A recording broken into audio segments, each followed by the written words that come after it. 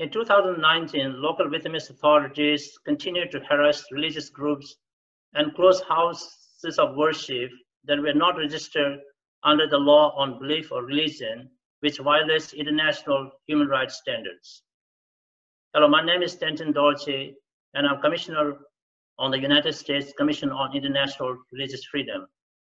In our 2020 annual report, we have again recommended to the State Department that Vietnam be designated as a country of particular concern for its systematic, ongoing, and egregious violations of religious freedom. During 2019, USCIRF received reports that Vietnamese authorities interrogated, harassed, or physically assaulted independent Khao Dai, Khmer Krom, Ho Ho Buddhists, and Dong Van Minh. An estimated 10,000 Hmong or Montagnard Christians remained effectively stateless because local authorities refused to issue identity cards. In October, plainclothes police beat up 6 Ho Ho Buddhists protesting plans to demolish a temple in An Giang province.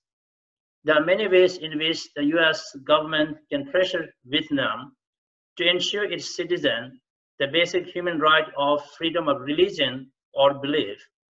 You can learn more about this at www.uscirf.gov.